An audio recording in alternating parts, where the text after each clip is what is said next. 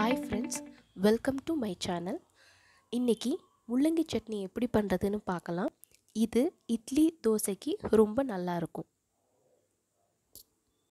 தேவையான பொருட்கள்: ஒரு 12 சின்ன வெங்காயம் நல்லா கட் பண்ணி வச்சுக்கோங்க.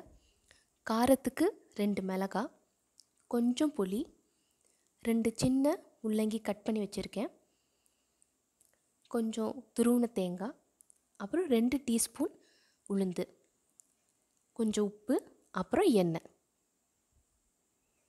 ஃபஸ்ட்டு ஒரு கடாய் எடுத்துக்கோங்க. 2 ஸ்பூன் எண்ணெய், அதுக்கப்புறம் உளுந்து ஆட் பண்ணணும்.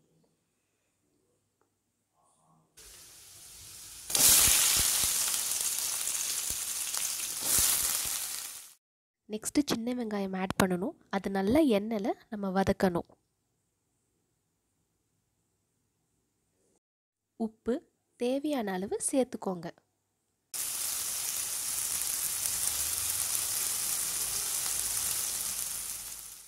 ரெண்டு மிளகாய், அப்புறம் கொஞ்சம் புளி. இப்போ நம்ம 2 முள்ளங்கி சேர்த்துக்கலாம். நல்லா மிக்ஸ் பண்ணி விட்டுட்டு ஒரு 10 மினிட்ஸ் நம்ம சிம்மில் வைங்க. அப்போ தான் அதோட பச்சை வாசம்லாம் போகும்.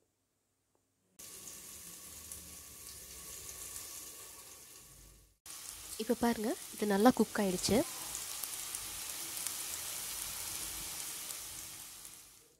கடைசியாக துருவின தேங்காயும் கொஞ்சம் கொத்தமல்லியும் சேர்த்து நம்ம ஸ்டவ் ஆஃப் பண்ணிடலாம்.